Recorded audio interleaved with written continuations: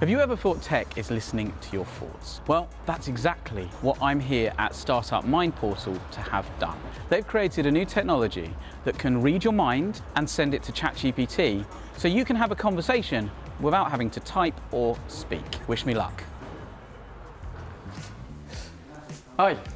Hi Ryan, good to see you. Hi, good to see you. So tell me a little bit about MindPortal. What is it? How did the idea come about? MindPortal is a human AI interaction company, and it was founded after a year of me taking psychedelic substances. Okay. During those abstract thinking sessions, a lot of visions came out. So during those sessions, what I set as kind of the thinking goal of those sessions is the future of humanity, how to make an impact, etc. But really the premise of MindPortal is we want to explore the nature of human AI interaction.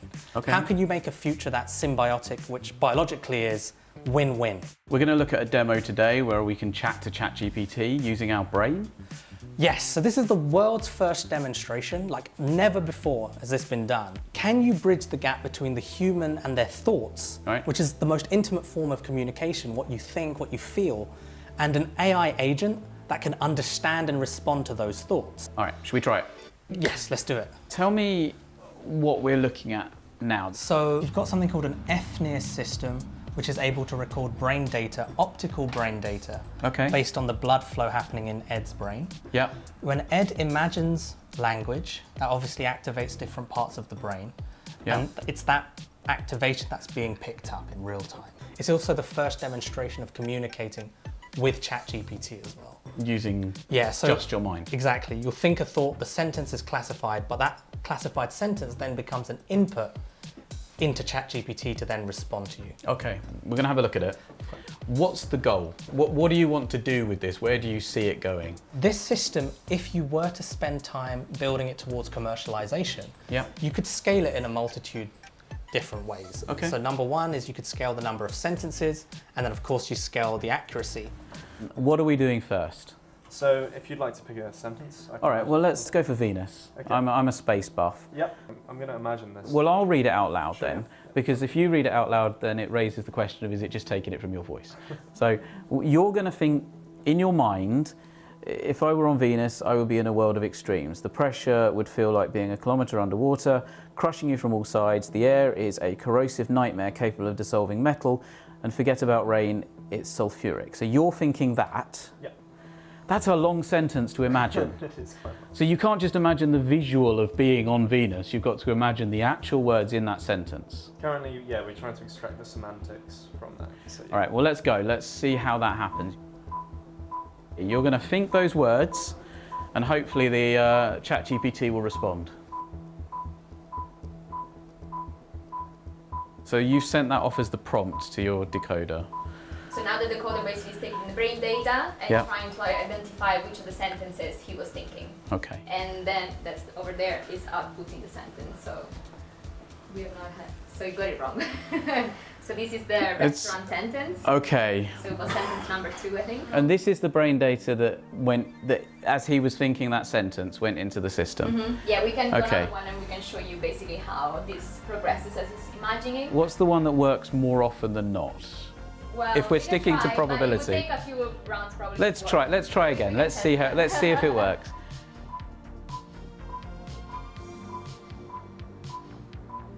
That and right, okay. So this time he's had a chat with Mum on the phone, but it is showing that you can have this conversation.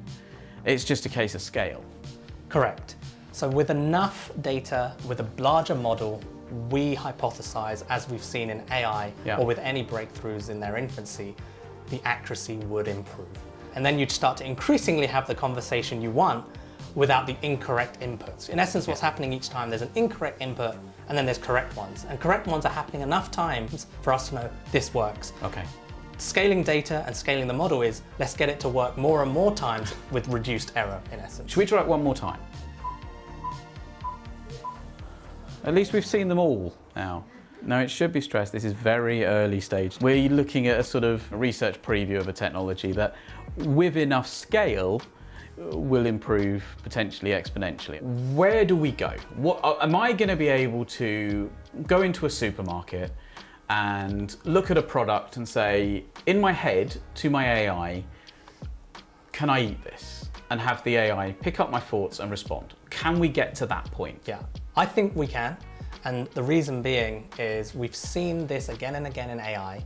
As you increase the amount of data, as you increase the model size, you get better performance. So the time constraint, honestly, there is how many people, and financial constraint is around how many people can you collect brain data from? Because unlike going online or using written sources, which are easy sources of data to acquire, this is a bit more of a tricky in the current paradigm. I've done some back of the napkin calculations just for fun, and it's not as expensive as you might think. And it doesn't take as long as you might think.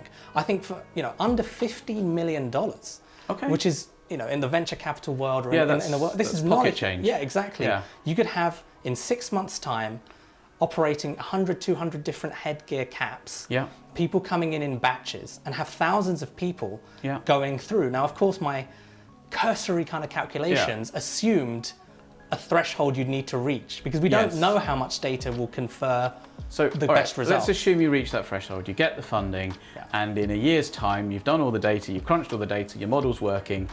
I can go out and buy a baseball cap and talk to my AI without having to speak out loud. Can I talk to someone else wearing the same baseball cap? And we were going to have full telepathy with the AI as a translator? So the answer to that is, if you scale the data and if you scale the model and if you integrate it into a cap wearable, then yes, theoretically it should work. It should work. There's no reason why that shouldn't work. So we could have telepathy potentially within the next 5 years. There's nothing, and that's what we were setting out to prove. So for example, I could wear headgear, think of a sentence, such as, how are you today?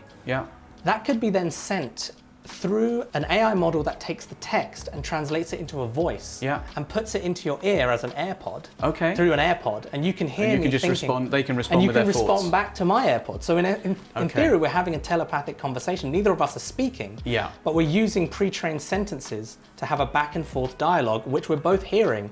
And now you've got AI models that can take a bit of your own voice and it can sound like you. So it would sound like Ryan when I'm hearing it, it would sound like me when I'm talking to you. That raises an interesting point, because that would potentially give the voiceless a voice, because you could use a text-to-speech engine based on that, and their thoughts could go directly to the voice engine rather than having to type it out. Exactly. Well, that was a lot of fun. It didn't work as expected, but it's an early research preview. This isn't a product they're going to be putting on the market tomorrow.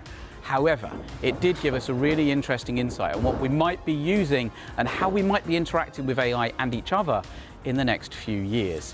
And I really hope it works, because I do not want to be standing in the supermarket talking to myself when I'm just having a conversation with my AI. Fingers crossed.